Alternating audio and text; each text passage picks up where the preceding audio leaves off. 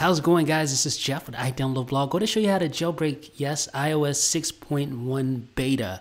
And it's just as easy as jailbreaking the iOS 6.0.1 using the red snow point to your 6.0 method. I'm going to show you how to do that right now. First of all, place your device in a DFU mode. You must have a device pre-A5. That means iPhone 4, iPhone 3GS, iPod Touch 4th generation, things like that. This cannot jailbreak an iPhone 4S or an iPad 2 or anything like that. So just keep that in mind. Once you have your device in the DFU mode, go ahead and load up Red Snow.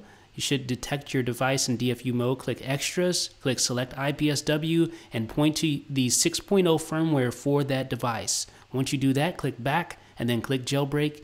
It'll do the patching kernel and all that. And eventually it'll allow you to select Cydia, which should already be selected. Click Next, and it'll go through and perform the exploit and jailbreak your device here. So we'll just give this a few moments to finish uploading all the necessary items, waiting for reboot. And we'll just keep waiting for a second. But like I said, this is really easy to do. Now let's go ahead and switch over to our iPhone. Let's see what's happening here. You can see it's running through the matrix mode. And obviously I've sped this up considerably because it takes forever, especially this portion, the moving applications portion. If you've ever jailbroken your device before, you know how long this could take. So I'm saving you some time by speeding this up. That's why things are kind of flying by, things like that. So let's give it a few more seconds. Back at our Apple logo, we should be at our lock screen momentarily. There we are. Let's unlock. And you see no Cydia yet because we need to perform a tethered boot. So what you want to do is place your device back in a DFU mode. 10 seconds holding home and power, release the power after 10 seconds, continue holding home for 10 more seconds. And then you should just see the black screen like this, and we should be good to go. All right, so now want to let go of that. Let's head back over to our computer.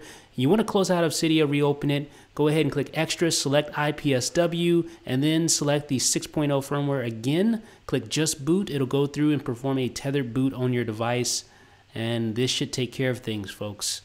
So uploading first stage, uploading second stage, waiting for reboot. And in a moment, we should see the little pineapple logo on our iPhone. I'm using an iPhone 4 in this instance. And I'll speed the pineapple booting portion up as well. The tethered boot, I've sped that up as well. All right. So we should be back at our lock screen. Let's unlock and see what we have here. There is Cydia, folks, running on iOS 6.1 beta. Yes, indeedy. So select user, done. And just let Cydia continue to load up here. And let's see what we have. Okay. There we go. Cydia is loaded.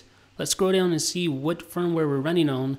There it is, iOS 6.1, jailbroken, just like that. So let me know what you guys think about it in the comment section. This is Jeff with iDownload Blog.